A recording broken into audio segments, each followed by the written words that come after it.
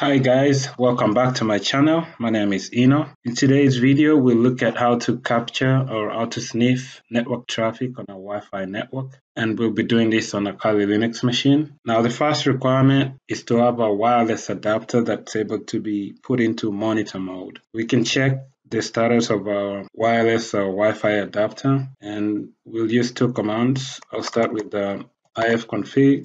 This is the wireless adapter right here, and it's got an IP right now. Now to check the mode it's operating in, we'll use iwconfig.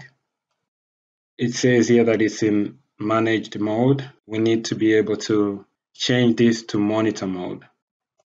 So that's going to be our next step. So we'll do sudo. The command is going to be mon ng. We can quickly look at the options available. It says we can start the monitor mode, we can stop, and we can also check. Let's go ahead and run that command. You can say start, and then we have to verify the interface right here. The name is WLAN 0. It might generate an error. Now we'll check the status again. We'll use the two commands we used prior, ifconfig.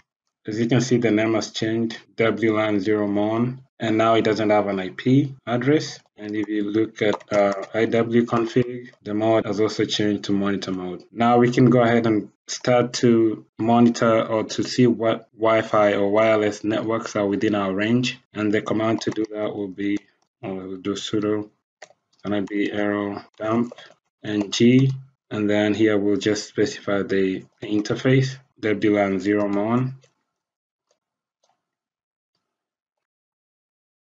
We can stop that using Control-C. And as you can see here, there's many Wi-Fi or wireless networks within our range. Now, this gives us a lot of information. The BSS ID, which is the MAC address for the wireless router. The power, which is kind of gives you an idea of how far away that is. The smaller the value means that's closer. For instance, this is 4 hours. This is a wireless router, so the value is smaller. You see the beacons here, the channel. So we'll need the channel and the BSS ID to do a targeted sniffing. And then there's the encryption type here, WPA2, WPA3, and so on. Authentication type, pre-shared key. Then there is the name of the Wi-Fi or wireless network. So we'll target our own here. So I'll target this right here.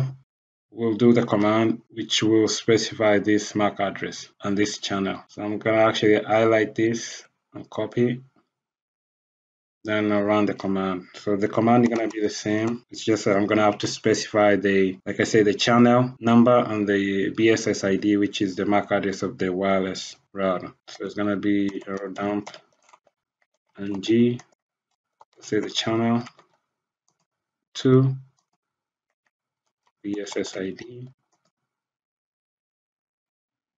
paste. We'll write this output to a file, and we'll give you a file name. We'll go with this one, Wi-Fi capture 1. Then we'll have to specify the interface for the wireless adapter. Press enter.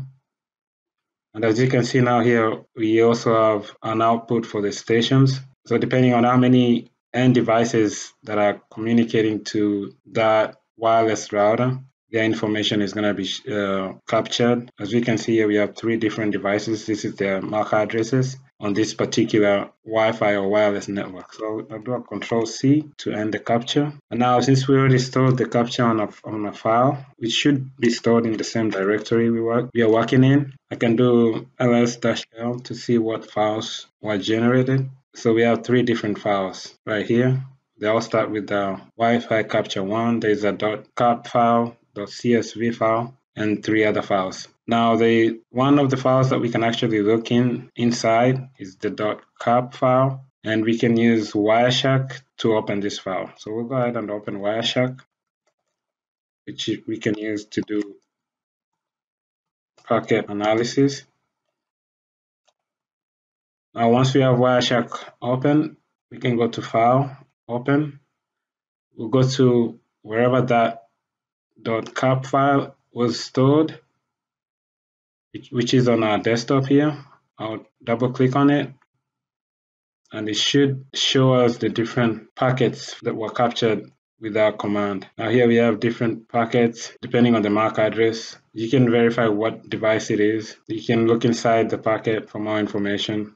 Now, one thing to take note of is that since this is an encrypted environment, you won't be able to see the content. Since the communication here on this Wi-Fi or wireless network is encrypted, you will see what kind of packets are being transmitted on the network. But unless it's an open network where there's no encryption, you won't be able to read or see the inside of the packets unless you're able to break into that network and find the password. So that's pretty much it. That's how you capture packets on a Wi-Fi network. I hope this information has been useful. I'll see you again in my next video. Thanks. Bye.